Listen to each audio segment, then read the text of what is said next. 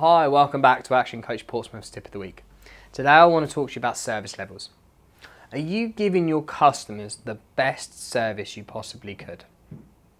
If you were to increase your service by 25%, what would it need to look like? If your customers were marking you out of 10 for your level of service, where would they mark you right now? And what would we need to do to get that 2, 3, 4, 5 points higher? What's the best level of service people can expect in your industry? And then how do we beat that? How do we make the best level of service in your industry our baseline? Have that as point 0. And then how do we grow and expand on that? Let me set you a little challenge.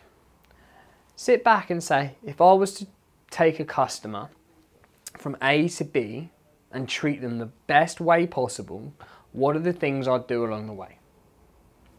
How would I treat them? What would I say? How often would I be in communication with them? What would I send them? How would I engage with them? And when we start to think about the process of service levels in that way, now you can train your team. So my challenge to you is actually, how do we now give an excellent level of service, and how do we get your level service just that little bit higher? Think about it. It'd be great to talk to you. It'd be great to share some ideas with you and hear about what you've done. I look forward to speaking with you again next week.